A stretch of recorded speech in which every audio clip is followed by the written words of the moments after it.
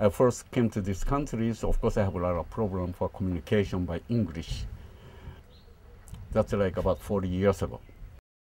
I never changed 40 years ago, exactly same thing. How to make discipline, respect others. But the final goal, we call dojo-kun, by Japanese say, jinkaku kansei ni tsutomu koto. That's Master Funakochi's goal, means seek perfection by character.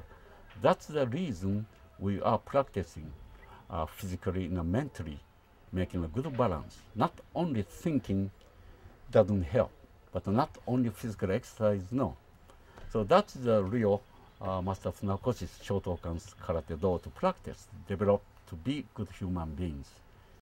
We have 5 important goals. We say seek perfection by character, just by English. Be faithful, endeavor, respect others, refrain from violent behavior. That is our goal to develop. We never change 40 years ago or 50 years ago. Exactly we are doing the same thing. How to bow and how to respect each other. If they do against the rule, they're going to punish, do a lot of push-up to understand. They do that.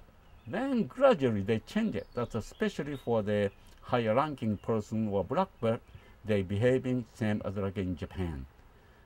Their attitudes change complete. I'm really pleased to see that.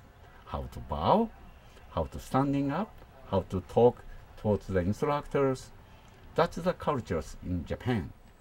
Either they like it, either they don't like it. If you use it, those things outside of societies, respect others, I told them. Once you get a job, respect your boss. Boss is going to help you. You know, those kind of things we are studying to be human beings. Doesn't make difference. Eastern or Western, doesn't make a difference.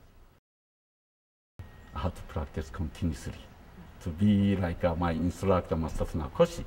That is my challenge, to be kind of a masters. But no limit, lifetime's training.